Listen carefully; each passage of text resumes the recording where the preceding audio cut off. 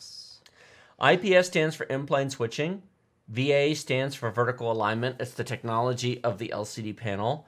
IPS has better color reproduction, better viewing angles. It is a richer, more vibrant experience with better contrast. Basically, the only reason people go with TN panels and VA panels is they're compromises for less money. IPS is a superior experience. Every screen we have in this room is IPS. The 3 monitors over there are IPS. This one you can't see here is IPS. These are both IPS. That monitor's IPS. That monitor's IPS. I don't do VA panels. Yes. VA panel sucks. Once you've used IPS, you'll go, well, I'm never using one of those things again. The only reason anybody uses VA, well, that's not true. There's 2 reasons. Some of the early high refresh rate panels were only available in TN and VA. Right. But now we have 165 hertz IPS, and we actually now have 200 hertz IPS panels. The $2,500 ultra wides are 200 hertz. Yeah. But I mean, that's a lot of money. I would not be surprised if in the next couple of years just VA disappears and everything becomes IPS. Because now we've got 1 millisecond, 165 hertz for under $500. Why would you...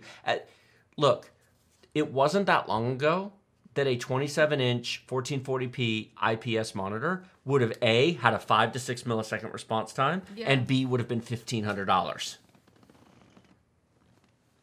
$1,500? This is why VA exists. This is why TN exists. But they're not anymore. Now it's under $500. Wow. There is now a $160 price difference between IPS and VA. $320 versus $480 on a monitor that you could keep for 10 years. That's very true. This is a nothing burger difference in the scheme. You could go through 3 computer upgrades and keep that monitor if you wanted to. Why? Why? Why would you stranglehold your computing experience and get a compromised panel? You know what this is? This is the person who takes their Ferrari to discount tire and says, what's the cheapest tire you got? No.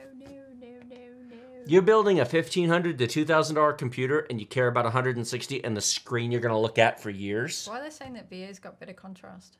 No, it doesn't.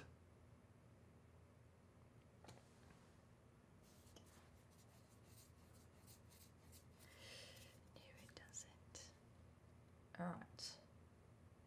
No VA panel I've ever looked at does.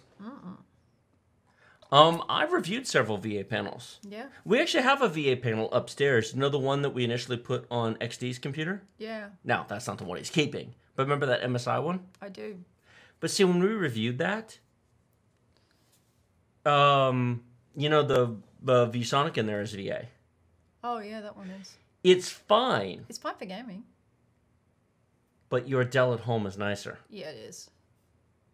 Do you want me to take your Dell away and put the VSonic there?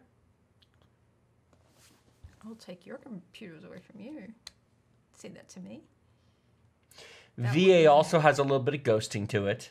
IPS tends to not have any ghosting. The only downside to IPS is panel bleed, the backlight bleed. So if you have like true blacks, you tend to have a little bit of glow around it. One thing, you know, here's why he said that about contrast. Pure black screens... Yeah, the only reason he would say that is backlight bleed. IPS panels don't do true blacks very well because of the way the backlight works. It's the one compromise. Yeah. If you put up a black screen on an IPS panel, you get a bit of a glow. On a VA panel, it's going to be darker. Oh, okay.